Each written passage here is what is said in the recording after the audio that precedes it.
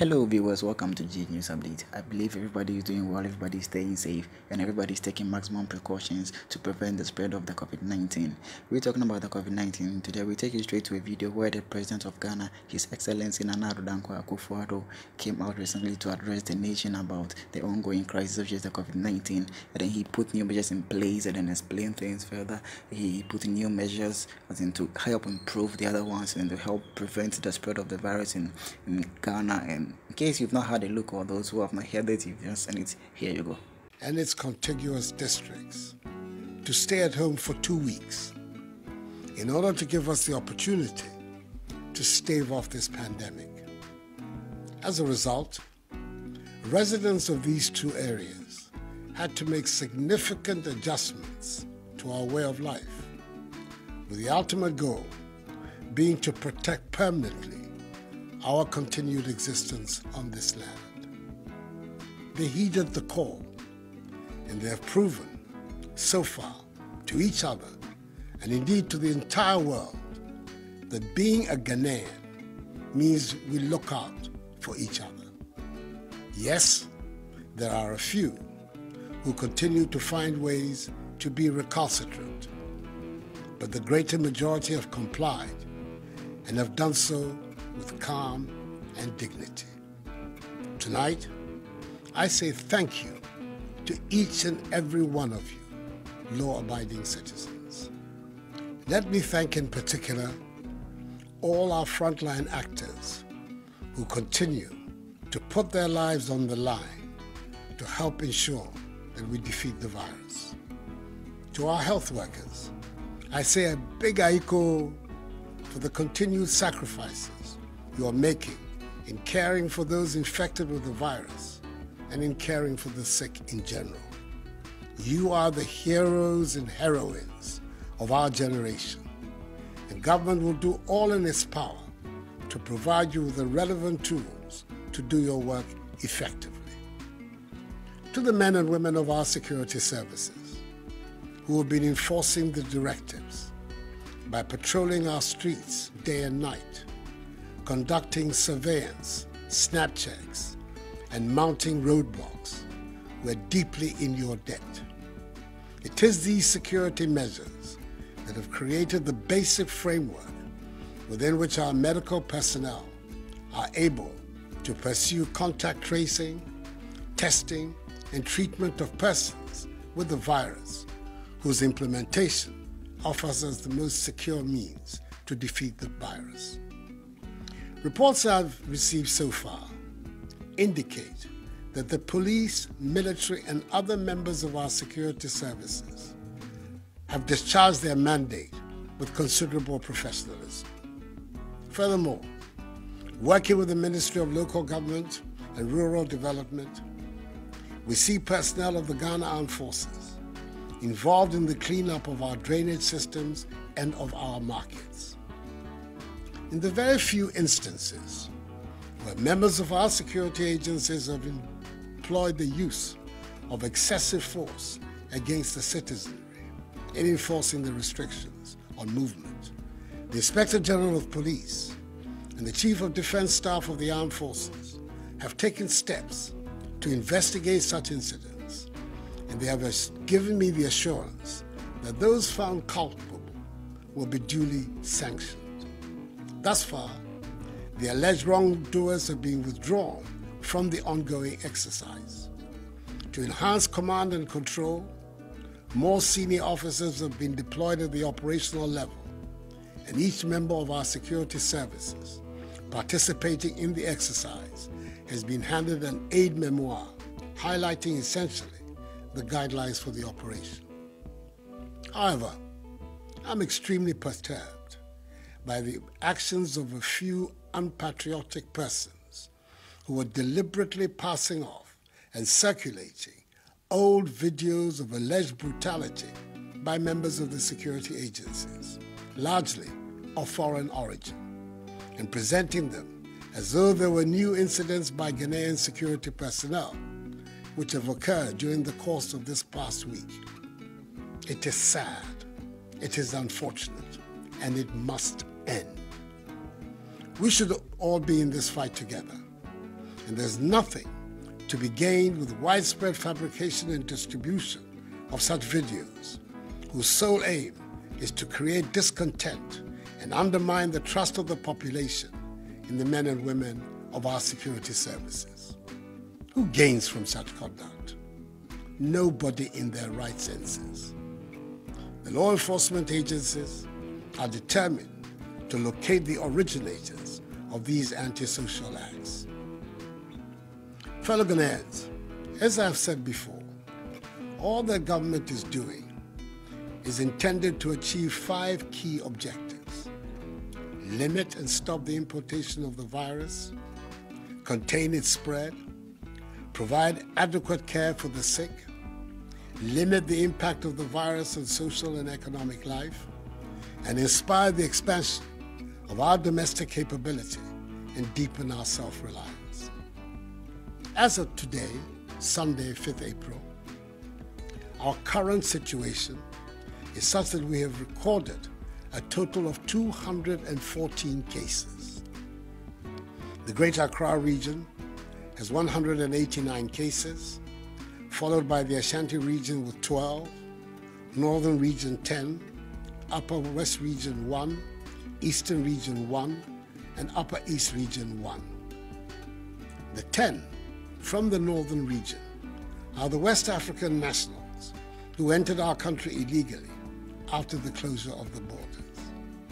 In total, 3 persons have fully recovered from the disease, 49 persons have been discharged from treatment facilities and are being managed from home, and the remaining 155 are responding to treatment. 2 persons are moderately ill, and 5 persons, as I said before, have lost their lives. Of the 1,030 travelers who were mandatorily quarantined and tested on their arrival in Ghana on the 21st and 22nd of March, 79 were initially found to be positive, and appropriate arrangements were made for their isolation and treatment. Subsequently, after 12 further days of quarantine, 26 other persons were found to be positive as a result of their second test, bringing the total number of those found to be positive to 105, all of whom have been isolated for treatment. Of the remaining 925 persons who have undergone 2 tests and found to be negative, 804 have been released from quarantine to join their families. The remaining 121 are, as I speak, in the process of being released. I want to thank all of them and their families and loved ones for their understanding and cooperation with the stringent procedures the government was forced to deploy in the public interest. Efforts also at contact tracing have been ramped up over the course of the past week.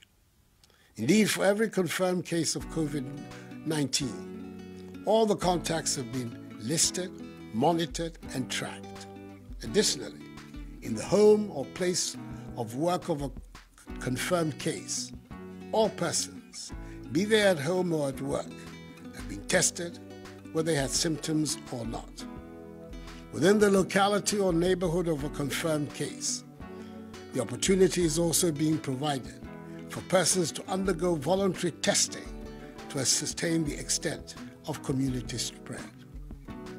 We're thus about to enter a critical phase of our fight in the coming week, as the Ghana Health Service is due to receive the results of some 15,384 out of 19,276 persons who have been reached through contact tracing. It is the results of these tests that will determine our future course of action. Government's policy and measures will continue to be driven by the science in this matter. The Ghana Academy of Arts and Sciences and the Center for Scientific and Industrial Research, CSIR, are now partnering government in the struggle. I met with their representatives on Friday and arranged with them a mechanism for the realization of this partnership. The nation and I appreciate their involvement. So in the course of the coming week, a determination will be made as to whether or not to extend the duration of the 2-week restriction on movement and the implementation or otherwise of any more enhanced measures to deal with the virus. I have, however, by executive instrument, extended the closure of our borders for 2 more weeks until further notice. The data tells us that the overwhelming majority of confirmed cases came from travelers or from people who have come into contact with travelers. Fellow Ghanaians, tonight I stand before you to ask for your continued patience, support, vigilance, and adherence to the measures. Let each one of us play his or her part to enhance our collective efforts at containing the spread of the virus, which will enable us to hasten the lifting of these restrictions and returning the nation to normalcy. I was encouraged by the appreciation of government's handling of the pandemic and the offer of support by the leadership of the major political parties in the country when I met with them on Friday. I applaud Parliament's decision to call off its planned recess and be on standby to aid in the fight against the virus. I thank staff of the University of Ghana's Noguchi Memorial Institute for Medical Research, the Kwame Nkrumah University of Science and Technology's Kumasi Center for Collaborative Research, and the National Public Health Reference Laboratory of the Kolebu Teaching Hospital for the solid work they're doing for Mother Ghana.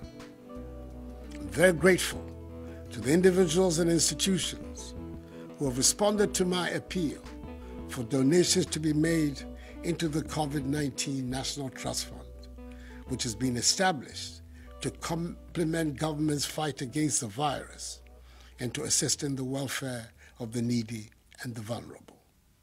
A total amount of some 8,750,000 cedi, which includes 600,000 United States dollars, have been received so far for this purpose. I'm happy that so many appointees of my government have also followed my example by donating their salaries to the fund. We are in difficult times, and that is why I directed the Minister for Finance to send to Parliament the Coronavirus Alleviation Program, whose objective is to protect households and livelihoods, support micro, small, and medium-sized businesses, minimize job losses, and source additional funding for promotion of industries to shore up and expand industrial output for domestic consumption and exports. Through this program, the Ministries of Gender, Children and Social Protection and Local Government and Rural Development and the National Disaster Management Organization, NADMO, working with MMDCEs and the faith-based organizations, have begun to provide food for up to 400,000 individuals and homes in the affected areas of the restrictions. This began in Accra today and will begin in Kumasi tomorrow. It will come in the form of dry food packages and hot meals, and will be delivered to vulnerable communities in Accra, Tema, Kumasi, and Kasua. Again, the Ghana Water Company Limited and the Electricity Company of Ghana have been directed to ensure the stable supply of water and electricity during this period. In addition, there will be no disconnection of supply. Furthermore, government will absorb the water bills for all Ghanaians for the next 3 months, i.e. April, May, and June. All water tankers, publicly and privately owned, are also going to be mobilized to ensure the supply of water to all vulnerable communities.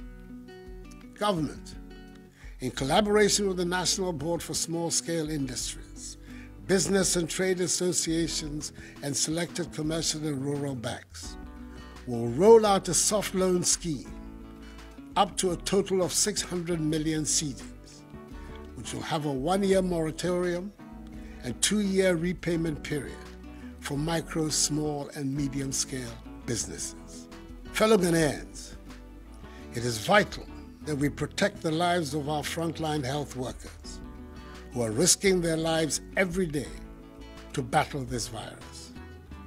That is why government is placing a high priority on the procurement of personal protective equipment for them. Thus far, 350,000 masks, 558,650 examination gloves, 1,000 reusable goggles, 20,000 coveralls, 7,000 N95 respirators, 500 waterproof gumboots, 2,000 reusable face shields, 2,000 gallons of hand sanitizers, 10,100 milliliter pieces of hand sanitizers, and 500 shoe covers have been sent to the regional health directorates for onward distribution to the district health directorates for use by our health workers in all the districts. Then the Minister for Health is ensuring that they reach the health workers. This notwithstanding, government is aware that more needs to be done, especially in the face of the global shortage of PPEs. It is for this reason the government is actively engaged with local manufacturing companies to assist them in the domestic production of PPEs, and I'm encouraged by the response from the Ghanaian private sector. Domestic production of face masks, head covers, surgical scrubs, and gowns will commence from Tuesday. For example, 3,600,000 face masks will be produced domestically with an output of 150,000 per day. I'm equally impressed with the invention of a solar-powered hand-washing sink by Judose from Kumasi, and the COVID-19 prevention electronic bucket made by Kelvin Owusu-Dapa and Richard Boateng, both students of Obuasi Senior High and Technical School. Necessity indeed is the mother of invention, as the Ghanaian sense of enterprise and innovation is beginning to be felt. An insurance package with an insurance sum of 350,000 cedis for each health personnel and allied professional at the forefront of the fight has been put in place, with a daily allowance of 150 cedis being paid to contact tracers. Government has also decided that all health workers will not pay taxes on their emoluments for the next 3 months, i.e. April, May, and June. Furthermore, all frontline health workers will receive an additional allowance of 50% of their basic salary per month, i.e. for March, April, May, and June. The March allowance will be paid alongside that of April. The Ministry of Transport is also making available, for free, Ayalolo buses to convey health workers in Accra, Tema, Kumasi, and Kansua to and from work along specific routes for the entire duration of the restrictions. I'm happy that operators of public transport, such as trotros and taxis, are largely adhering to the admonition to observe social distancing in their vehicles. Each one of them should do so.